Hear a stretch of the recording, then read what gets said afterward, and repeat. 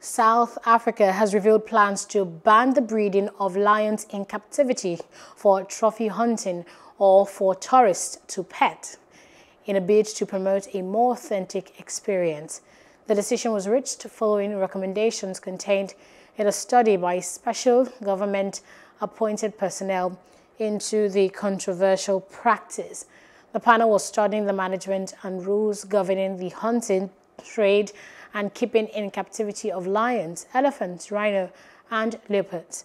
The decision is yet to be formulated into policy and is likely to set the government on a collision course with the powerful multi-million-dollar lion captive breeding industry. The minister cautioned that the recommendations were not aimed at stifling the hunting industry. Hello, hope you enjoyed the news. Please do subscribe to our YouTube channel and don't forget to hit the notification button so you get notified about fresh news updates.